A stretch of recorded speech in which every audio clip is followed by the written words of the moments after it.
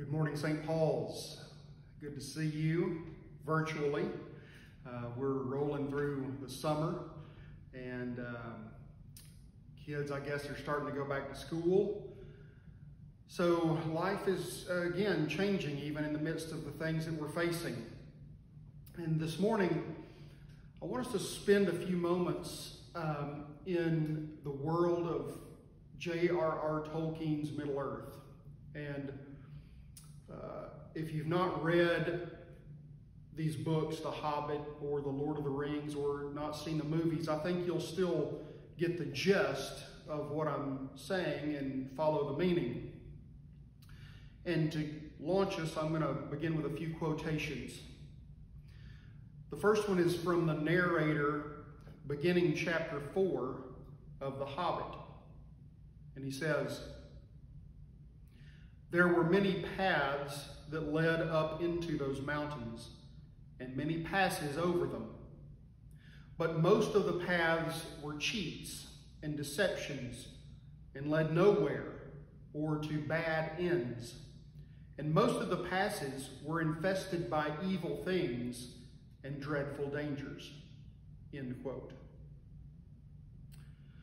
Well, in his essay titled On Fairy Stories, Tolkien explains his inclusion of darker elements in fiction, what we've just referred to in that previous quotation.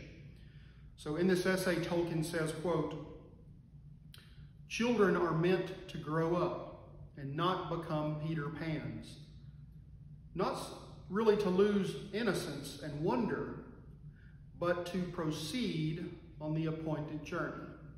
End quote. The last quotation is from a lesser-known character from The Lord of the Rings named Gilder, and he says this to Frodo, the Hobbit, quote, "The wide world is all about you. You can fence yourselves in, but you cannot forever fence it out." End quote. So these quotations all address kind of the challenges that are facing Tolkien's beloved characters, right? And these are characters, if you've read the books or seen the movies, with whom we have grown fond. That there are dangers out there, particularly as it relates to the hobbits who live in this idyllic place called the Shire. And while it may be tempting to close our eyes and hope everything just goes away and that the world does not creep in on us, the stories here remind us that kind of easy, fantastical, and magical answers simply don't translate into the real world. It's why Tolkien says that's why he includes darker elements into his books. You see, there is no wizard like Gandalf to simply wave his staff and solve every single problem without the facing of adversity, and sometimes the characters experiencing incredible heartache. You see, a fantasy land that is absent of hardship is untrue in all worlds, and Tolkien knew this. It's why there's darkness and challenge in his stories. And so, as Tolkien, again, from that essay, wisely urges us, we are meant to grow up and proceed on the appointed journey. All right. So, I think that is a nice segue then into Paul and what he's relaying in his letter to the Romans this morning. It's a similar type message. He says, "I appeal to you, brothers and sisters, to present your bodies as a living sacrifice. Do not be conformed to this world." And this is where I'm going to put in, "where many paths are cheats and deceptions and lead nowhere," like our narrator said. So don't be conformed to this world, which will lead you in places that you don't want to go, but be transformed by the renewing of your minds, so that you may discern what is the will of God, what is good and acceptable and perfect. So Paul is saying, I think in other words, we're meant to grow up and proceed on our appointed journey. And that appointed journey for us as believers in Christ is the glorious embodiment and flourishing of God's kingdom here on earth. That is our journey. It doesn't have one specific path because there are myriad of possibilities in front of us. But the embodiment of the kingdom is our journey. In other words, there's many ways to love somebody. There's not just one way. Many ways to serve other people, not just one way. And those are the opportunities that we discern with the Holy Spirit as they come upon us. But they're all the embodiment of God's kingdom. So instead of facing goblins and spiders and treacherous forests like our heroes in Middle-earth, for us, we're confronted with our own set of antagonistic adversities.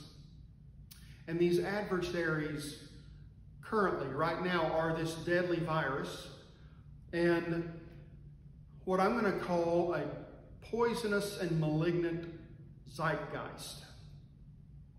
I like that word. Do you know the word zeitgeist? Here's what it means if you don't. The defining spirit or mood of a particular period of history as shown by the ideas and beliefs of the time. So I've heard it condensed to say that the zeitgeist is the spirit of the age, kind of the attitude of the age. What's the defining spirit or mood of our particular time in history right now? Well, it might be several things, but I think one thing is clear, at least to me, is that part of the zeitgeist is a really extreme form of either or thinking.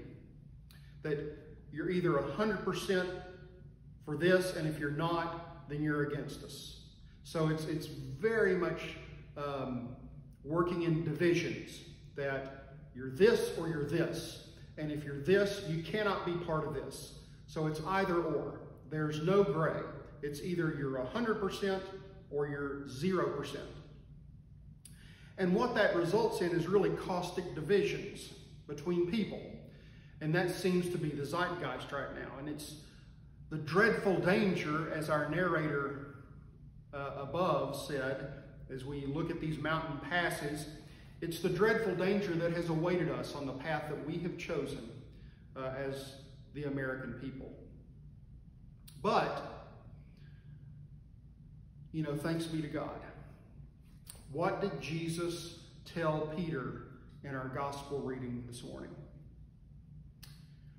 He says, I, Jesus, will build my church, and the gates of Hades will not prevail against it. So, the divisive and corrosive spirit or zeitgeist, this attitude of Hades, will not last, and it cannot stand against the love of God. It cannot. So it might feel dark at the moment, but we are heralds of the dawning of a new kingdom, which Jesus says is at hand. It's here among us. It's this intermingling of existing times and ages and kingdoms right now. So we are heralds of the arrival of the kingdom of God, against which the gates of division and Hades and toxicity simply cannot stand. And you might say, well, who? Me? I'm a herald of this? That's exactly right. You certainly are. Because if we go back to Paul's passage to the Romans today, it echoes something he says in 1 Corinthians chapter 12, right? He uses the illustration of one body and many members. We don't all have the same function, but we do have our own part to play in this adventure, this embodiment of the kingdom, our appointed journey. Just as our heroes in those books had their parts to play, so too do we have ours. And never, ever underestimate your contribution. The things you do to embody the light and love of God may seem insignificant to you. But you never know what kind of impact they may have on the heart of someone around you. And not only that, but the impact they might have in the greater society and world. You see, one of the principles that holds true throughout these stories of The Hobbit and The Lord of the Rings is that everyone is going to need help at one time or another. Nobody just goes it alone, if you know the stories. There's no superhero figure that saves the day all by themselves. And Paul says to the Romans, and indeed to us, we are members of one another. Your story, my story, our story. It's not just one loose strand with no connection to others in this huge tapestry of God's kingdom.